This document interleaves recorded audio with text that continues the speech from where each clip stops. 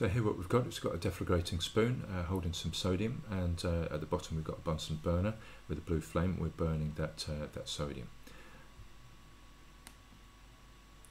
So we're heating it. You can see it's just melted there, and it's going to react with the oxygen in the air.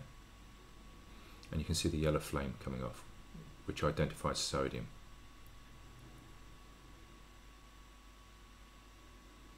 So here I've just paused that, and you can see that the smoke coming off there, which is unreacted sodium. It's actually sodium peroxide, but it's not fully reacted to sodium 2 oxide, and that's going inside the air hole of the Bunsen burner, and so it reacts further in the Bunsen burner.